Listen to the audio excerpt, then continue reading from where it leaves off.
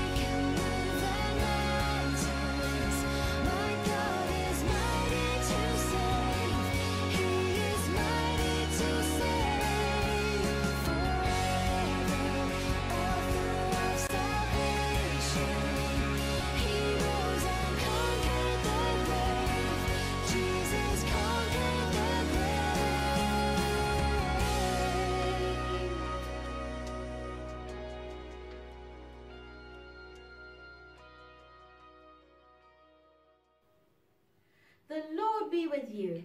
And also with you. Praise the Lord. Praise him, you servants of the Lord. Blessed be God, Father, Son, and Holy Spirit. Blessed be his name, now and forever. We sing the Gloria together.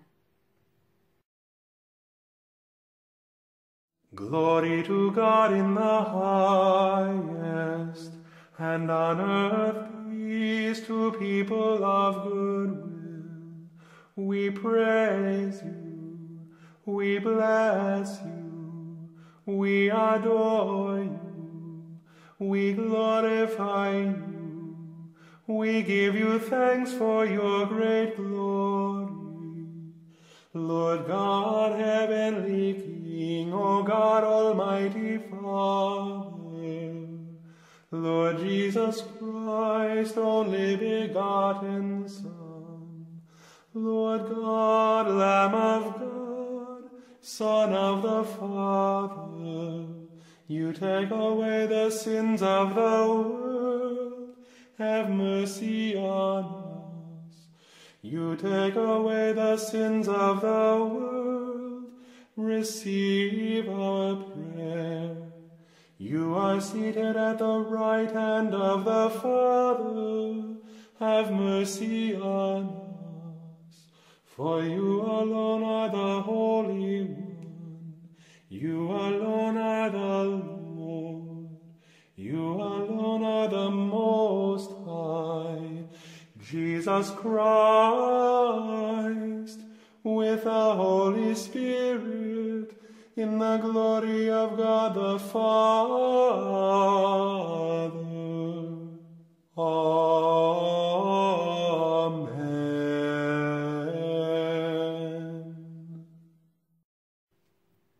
We say the Collect for Purity together. Almighty God, to whom all hearts are open, all desires known, and from whom no secrets are hid, cleanse the thoughts of our hearts by the inspiration of your Holy Spirit, that we may perfectly love you and worthily magnify your holy name through Christ our Lord. Lord, have mercy. Lord, have mercy. Christ, have mercy. Christ, have mercy. Lord, have mercy. Lord, have mercy. Jesus said, "You shall love the Lord your God with all your heart, with all your soul, and with all your mind. This is the first and great commandment, and the second is like it. You shall love your neighbor as yourself. On these two commandments depend all the law and the prophets." Let us confess our sins, firmly resolved to keep God's commandments and to live in love and peace with our neighbor.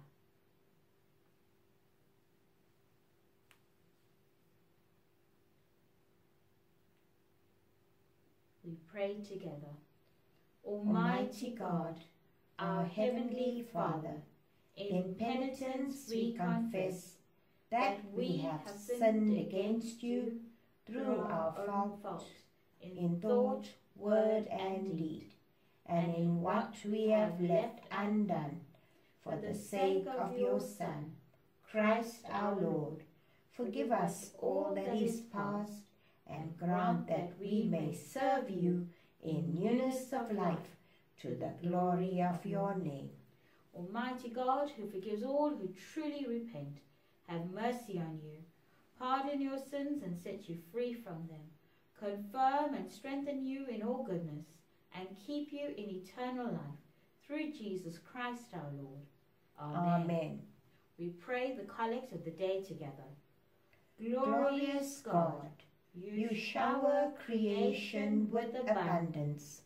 Awaken in us a hunger for food that satisfies, that in the miracle of being fed, we will be empowered to feed the hungry in Jesus' name, who lives and reigns with you and the Holy Spirit, one God, now and forever. Amen. The first reading is from Genesis chapter 32, verses 22 to 31. The first reading is taken from Genesis chapter 32, reading verses 22 to 31. The lesson is entitled, Jacob Wrestles with God. The same night he arose and took his 2 wives, his 2 female servants, and his 11 children, and crossed the ford of the Jabbok.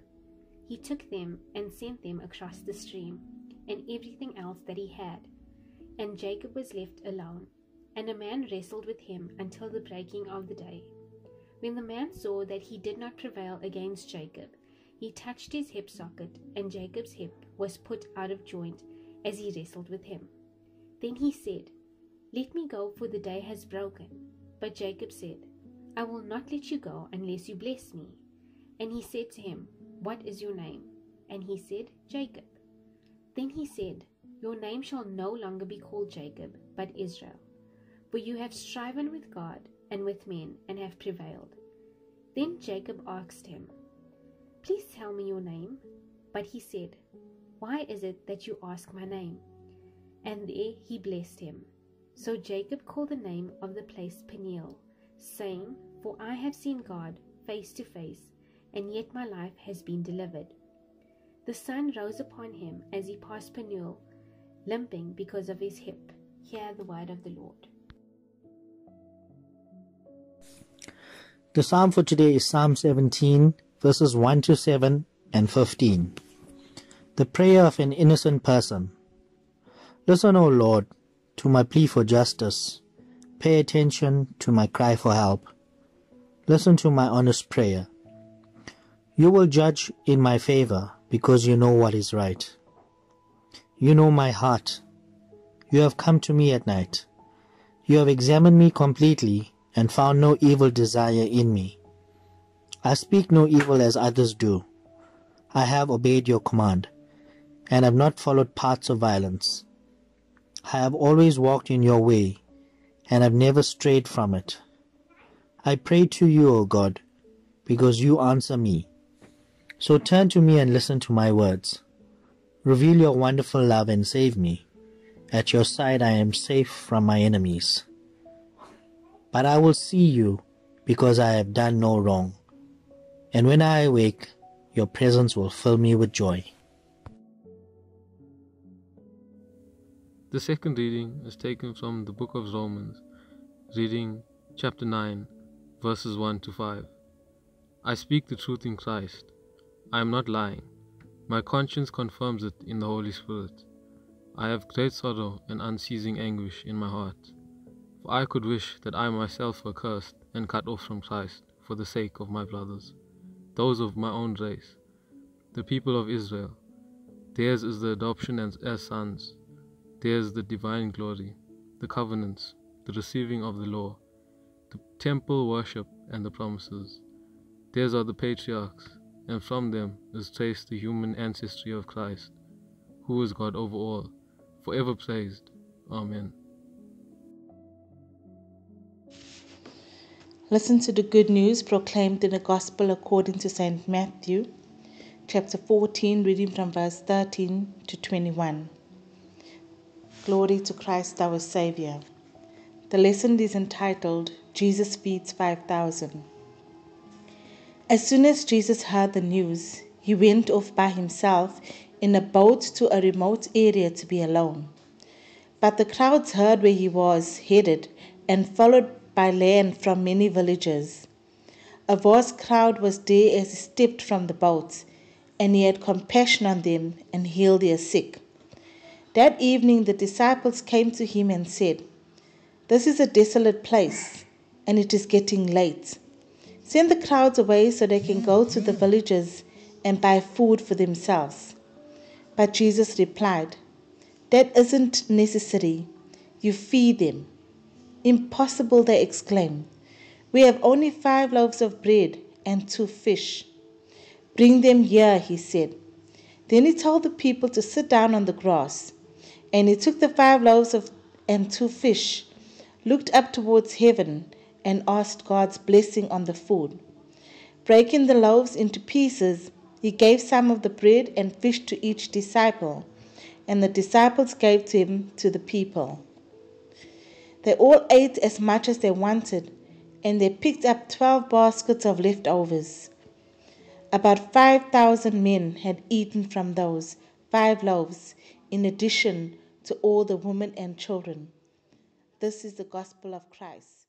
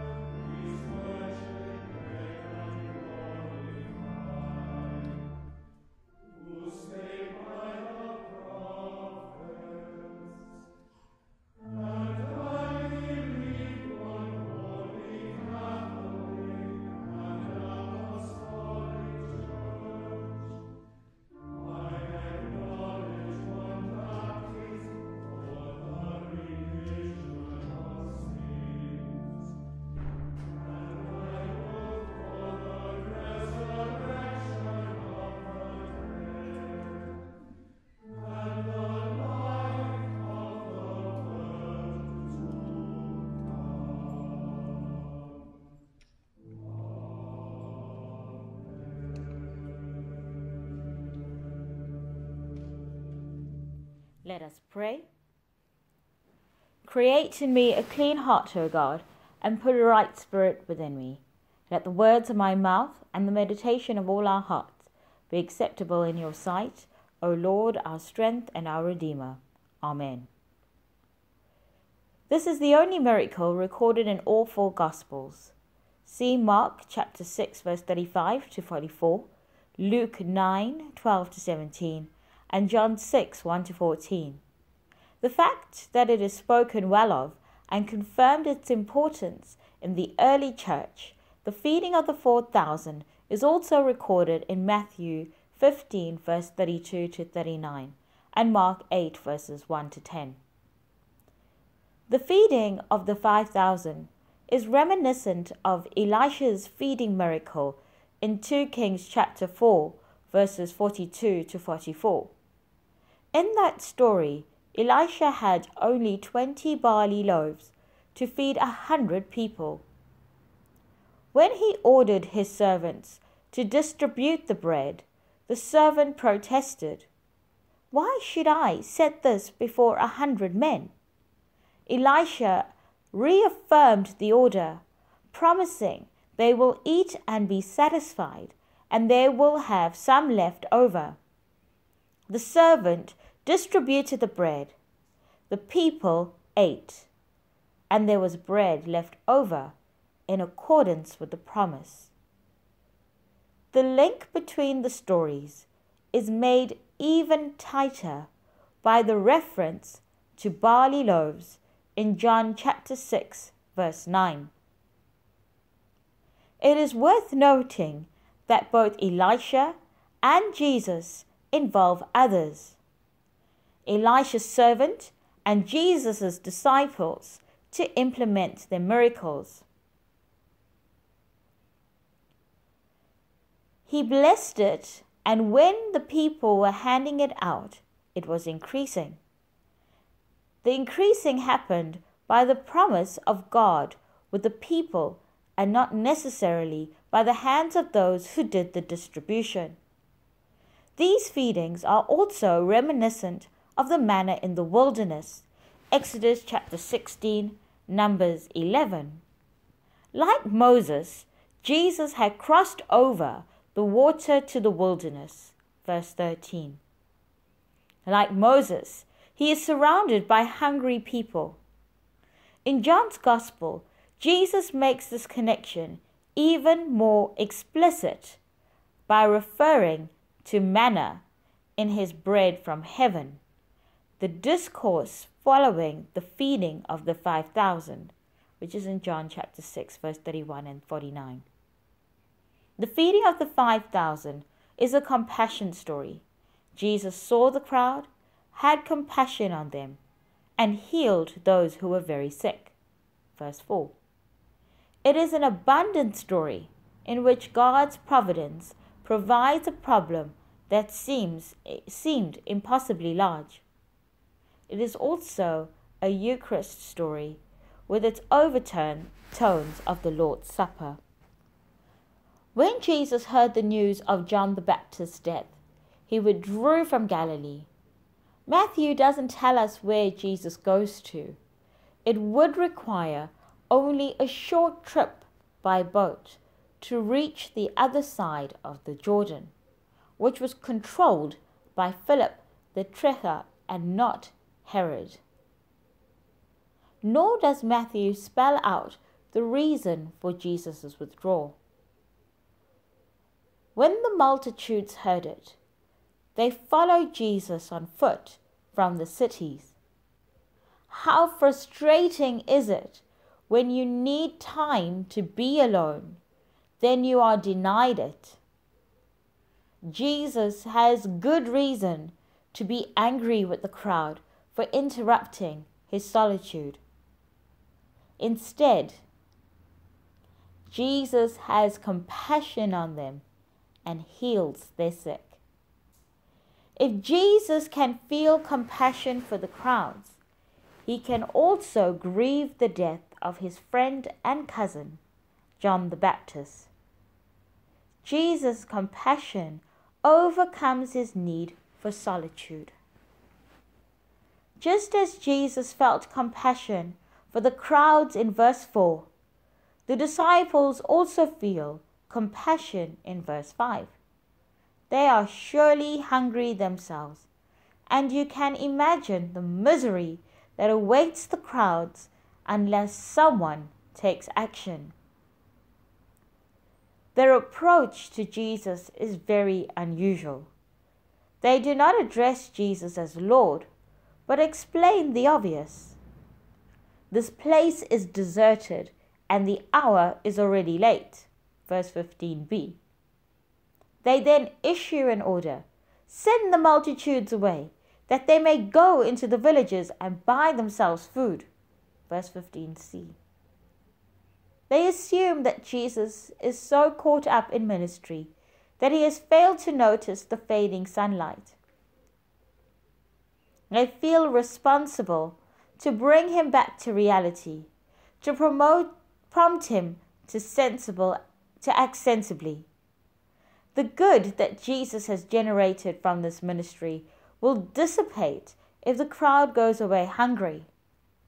All they had was the lunch that a little boy had brought for himself, nothing more than 5 barley loaves and 2 small fish. The scriptures do not say this explicitly, but my suspicion is that this little boy heard what was going on and volunteered to give up his lunch for the cause. Barley was cheap and was usually reserved only as animal feed. And what's more, the word John uses to describe the fish is one that refers to a tiny sort of fish that you eat whole, bones and all, much like our modern-day jolted sardines. When we're faced with a challenge that is bigger than the resources we have to accomplish, especially when we simply don't know what we're going to do, let us stop and remember that Jesus has the power to meet the challenge, and he already knows what he is going to do. Let's rest assured that he is simply testing us to see whether or not we will trust him. For Jesus to take the action we hope for, then we must offer the resources we have in our possession. Jesus takes our contribution, however modest or not, and makes it sufficient. When a widow pleaded with Elisha for help, Elisha asked, "What do you have in the house?" She replied she had nothing except a pot of oil. Elisha told her to borrow pots from her neighbors and to pour oil from her pot into the other pots. When she obeyed, her little bit of oil became sufficient to fill all the pots. Elijah then said, "Go, sell the oil and pay your debt, and you and your son live on the rest." 2 Kings chapter 4 verse 7. In conferring blessings, God often uses what we have at hand. The disciples responded, "We only have here 5 loaves and 2 fish," in verse 17. The disciples emphasize not what they have, but what they haven't. They see not possibilities, but problems. Don't we all know someone who is like that? Their assessment is right on the mark. The disciples have 5 loaves and 2 fish. 7 items, enough for a small person, but the crowds spread to over 5,000. Not only have they assessed the food supply rightly, but they also have a point in their assessment of Jesus. He obviously needs someone to confront him, to bring him to his senses, make him face reality. Send the multitudes away so that they may go into the villages and buy themselves food. Act now before the situation turns ugly. Send them away. End the day on a positive note. Jesus, end it now. As an earlier generation doubted God, saying, "Can God prepare a table in the wilderness?" Psalm 78 verse 19. Now Jesus' disciples doubt his ability to feed the hungry crowd. We are always tempted to believe, as the disciples did, that we have nothing to offer in the face of overwhelming need. Millions of people are hungry, and we have nothing to offer except a small box of canned foods. Millions of people are infected with the coronavirus and the AIDS virus, and we have nothing to offer except a few rands. Millions of people are losing their homes and livelihood due to unemployment or natural disasters, and we have nothing to offer except prayers and a few blankets. Now, none of this would have happened if the disciples had simply taken the boys' lunch into their own hands, made everyone sit down on their own command, lifted up a prayer of blessing on their own authority, and then distributed it to everyone in their own power. All apart from Jesus. If they had done that, the impact of those 5 loaves and 2 fish would have been next to nothing. The miracle of the feeding of the multitude happens only because they brought the little food they had and offered to Jesus to bless. Now, how could this have happened? How could it have been that the food was multiplied so greatly? And I'm sure you've thought about this many times and just can't wrap your mind around it. But when I think about it, it reminds me of a young couple who had married in 1979. A few months into their marriage, like all young couples, they did not have much financial backing. At the end of the month, as was their practice, they gave thanks to God, then put their tithes into an envelope and sealed it. After all the payment, they were left with only 20 cents. The young man said, "Let us open the envelope and use the money for the week and do catch-ups over the next month." The young woman said, no, they should not open the envelope. During their evening prayer, they read from John's Gospel, chapter 6, verses 1 to 14, the feeding of the 5,000. The young man took the 20 cents and offered it to the Lord Jesus with just this prayer. Lord Jesus Christ, you took 5 loaves and 2 fish and fed 5,000 people. Take this 20 cents and multiply it to 5 rand. Amen. The next day was Saturday, and the young man went to work. As he arrived at his destination, he met with another colleague who said to him, while he was saying his prayers last night, the Lord told him there was a brother in need and he must give him 5 rand. The young man burst into tears, for the Lord answered his prayers. Take a guess at who that young couple was. That was my parents, Ronnie and Sandy Alexander. I have no doubt that you are seriously concerned about turning 20 cents into 5 rand. In monetary terms of today, that would be taking your 100 rand and making it 1,000 rand.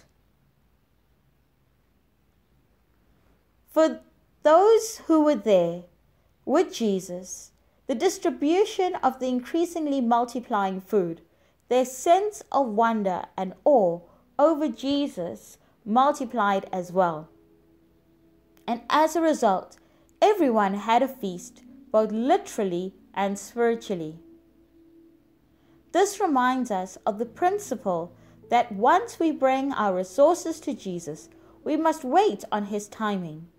Things might happen immediately after we turn things over to Him, or they might not. They might be solved by Him the way we expected, or they might not. It's all up to Him. And when it seems as if He's delaying, who's to say that it's not because it was in His plan to accomplish several other things first, things that were put on hold until we finally turned our resources over to Him? In the Eucharist, we offer bread and wine to God. He blesses it, and when we distribute it, it is the body and blood of Jesus.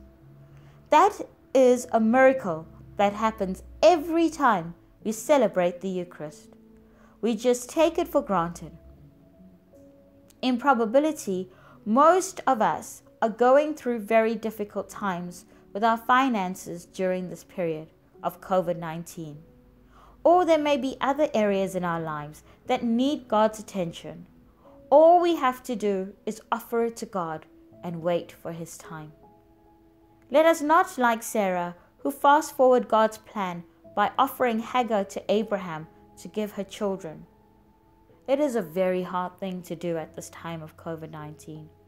But what is the will of the Father will come to pass. Remember, you must trust God. Amen. Dear Lord, we come to you this day to thank you for all the blessings you have bestowed upon us. We pray for the people in this time of need, especially those who have been infected with COVID-19. May you give them the strength to overcome this virus. We pray for the families and friends of those who have passed on due to the virus. We also pray for the scientists who are trying to find a vaccine, Lord. May you give them this knowledge. We pray for protection over the frontline workers as well as the animals and people who do not have shelter during this cold winter, Lord. May you please be with your people. Amen. Father, we are your children and your spirit lives in us, and we are in your spirit. Hear us, for it is your spirit who speaks through us as we pray. Lord, hear us. Father, you created the heavens and the earth. Bless the produce of our land and work of our hands. Lord, hear us. Father, you inspire the prophets of old. Grant that your church may faithfully proclaim your truth to the world. Lord, hear us. Lord Jesus, you called your disciples to take up the cross, deepen in each of us a sense of vocation. Christ, hear us. You prayed for your church to be one. Unite all Christians that the world may believe. Christ, hear us. You forgave the thief on the cross. Bring us all to penitence and reconciliation. Christ, hear us. You were rich, yet for our sake you became poor. Move those who have wealth to share generously with those who are poor. Christ, hear us. You cured by your healing touch and the word, heal the sick and bless those who minister to them. Christ, hear us. You knew the love and care of an earthly home to be with migrant workers and protect their families. Christ, hear us. You open and none can shut. Open the gates of your kingdom to those who have died without hearing your gospel. Christ, hear us. Father, we know that you are good and that you hear those who call upon you. Give to us and to all people what is best for us, that we may glorify you through your Son, Jesus Christ our Lord, who is alive and reigns with you and the Holy Spirit, one God, now and forever. Amen. When you enter a house, first say, "Peace to this house." If people of peace are there, your peace will rest on them. The peace of the Lord be with you always. Peace be with you. We give thanks to God for all that has been offered in love, those who continue to give via EFT, and those who give physically. We pray together. Yours, Lord, is the greatness, the power, the glory, the splendor, and the majesty. For everything in heaven and earth is yours. All things come from you, and of your own do we give you. Amen. Blessed are you, Lord, God of all creation. Through your goodness we have this bread to offer, which earth has given and human hands have made. For us it becomes the bread of life. Blessed be God forever. Blessed are you, Lord, God of all creation. Through your goodness we have this wine to offer, fruit of the vine and work of human hands. For us it becomes the cup of salvation. Blessed be God forever. We will be using the first Eucharistic prayer. The Lord be with you. And also with you. Lift up your hearts. We lift them to the Lord. Let us give thanks to the Lord our God. It is right to give him thanks and praise. It is right and indeed our duty and joy. Lord and Heavenly Father, God Almighty and Eternal, always and everywhere to give you thanks through Jesus Christ, your only Son, our Lord, because through him you have created everything from the beginning and formed us in your own image. Through him you delivered us from the slavery of sin, when you gave him to be born as man, to die on the cross and to rise again for us. Through him you claimed us as your own people, when you enthroned him with you in heaven, and through him sent out your Holy Spirit, the giver of life. And now we give you thanks, because in love you created us, in justice you condemned us, but in mercy you redeemed us. Therefore, with angels and archangels and all the company of heaven, we acclaim you and declare the greatness of your glory. We praise you now and forever, saying, Holy, holy, holy Lord, God of power and might. Heaven and earth are full of your glory. Hosanna in the highest. Blessed is he who comes in the name of the Lord. Hosanna in the highest. Hear us, Father, you are holy indeed. Through your Son, Jesus Christ our Lord, through him accept our offering of thanks and praise, and send your Holy Spirit upon us and upon these gifts of bread and wine, so that it may be to us his body and his blood. For on the night that he was betrayed, he took bread. When he had given you thanks, he broke it and gave it to his disciples, saying, Take this and eat. This is my body, which is given for you. Do this in remembrance of me.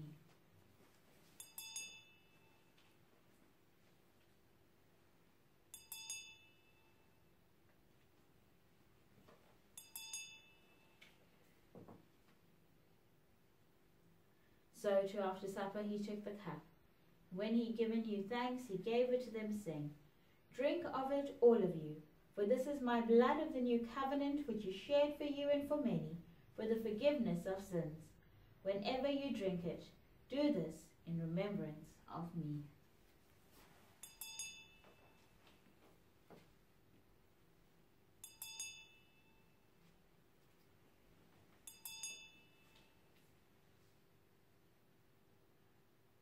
So we proclaim the mystery of faith.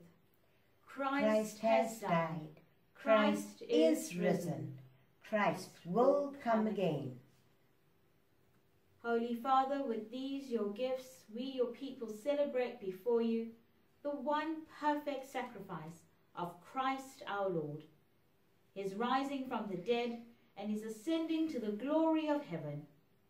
Gracious Lord, accept us in him, unworthy though we are, so that we who share in the body and blood of your Son may be made one with all your people of this and every age.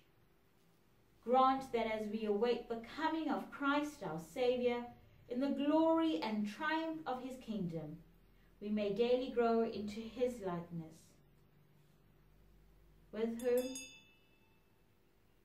and in whom and through whom, by the power of the Holy Spirit, all glory and honor be given to you, Almighty Father, by the whole company of earth and heaven, throughout all ages, now and forever.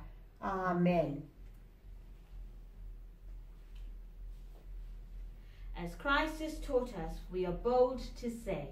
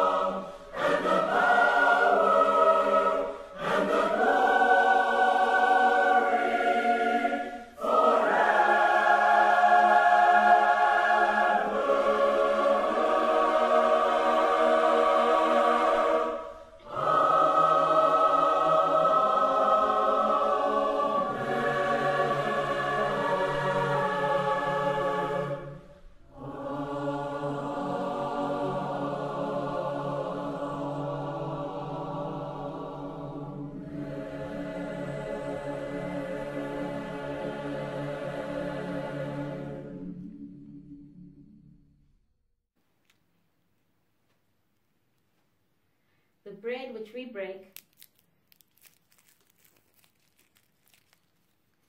is it not a sharing of the body of Christ? We who are many are one body, for we all partake of the one bread.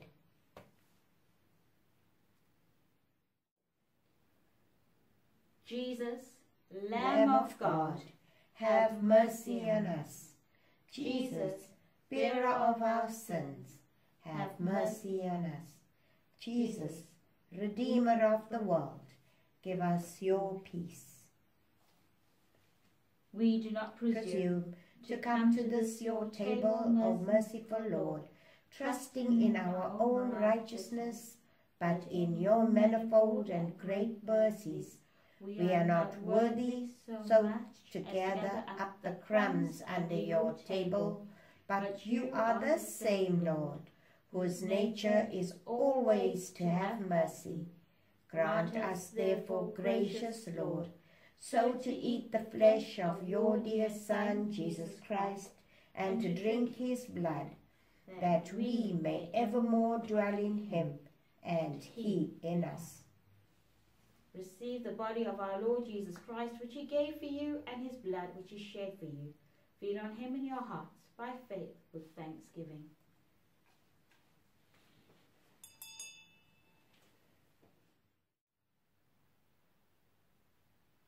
Give thanks to the Lord, for he is gracious. His mercy endures forever. Almighty and eternal God, we thank you for feeding us in these holy mysteries with the body and blood of your Son, our Saviour Jesus Christ, and for keeping us by your grace in the body of your Son, the company of all faithful people. Help us to persevere as living members of the holy fellowship, and to grow in love and obedience according to your will, through Jesus Christ our Lord, who lives and reigns with you and the Holy Spirit, one God, now and forever. Amen. Father Almighty, we offer ourselves to you as a living sacrifice in Jesus Christ our Lord.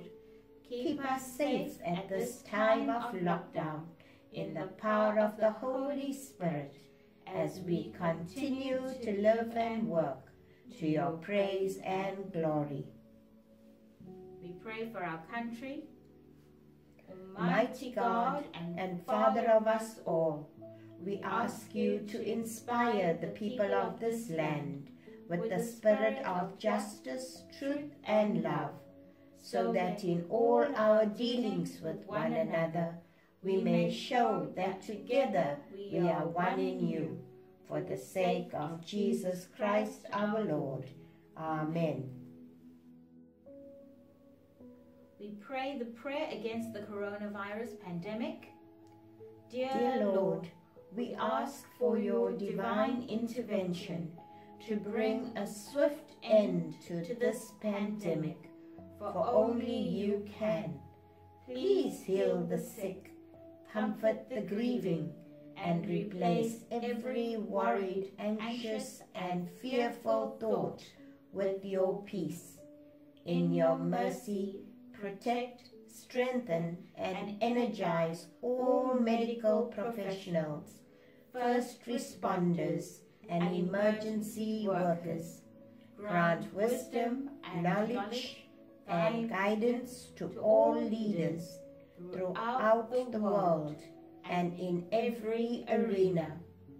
By your grace, provide for all in need, especially those who are displaced, stranded, isolated, and quarantined. May every one of your children and every nation look to you for help, strength, and hope in this time of uncertainty and distress. For you alone are our refuge and our strong tower. We come against this virus, Father, claiming victory over it, in the mighty name of our Lord and Savior, Jesus Christ. Amen. The blessing, the peace of God which passes all understanding, keep your hearts and minds in the knowledge and love of God and of His Son, Jesus Christ our Lord. And the blessing of God Almighty, the Father, the Son, and the Holy Spirit be among you and remain with you always. Amen. We say the benediction together. Now unto Him who is able to keep you from falling and present you faultless before the presence of His glory with exceeding joy, to the only wise God our Saviour, be glory and majesty, dominion and power, both now and forever. Amen. Be at peace to love and serve the Lord. In the name of Christ. Amen. Dear people of God, I would like to encourage you at this time. We pray for God's peace upon you. We know that many of you are losing loved ones and that you're having all kinds of challenges in your home, in your work life, and your spiritual walk. But I would like to encourage you this day to cling to the Lord. The message in the sermon will speak to your heart, and I pray that God's Holy Spirit will be your comfort and joy in this time that you may find challenging. May you reach out to one another and be doing what God directs, which is in times of need, the people of God came together in prayer. And so please spend your time also joining the prayer chain and any other prayer activities. Spend this time with the Lord, walking with Him, depending on Him. Let Him supply your needs. And so we sing our recessional hymn, Redeemer.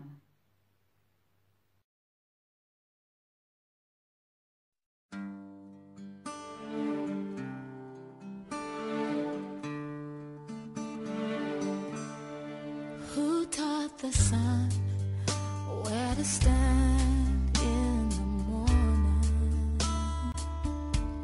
And who told the ocean you can only come this far?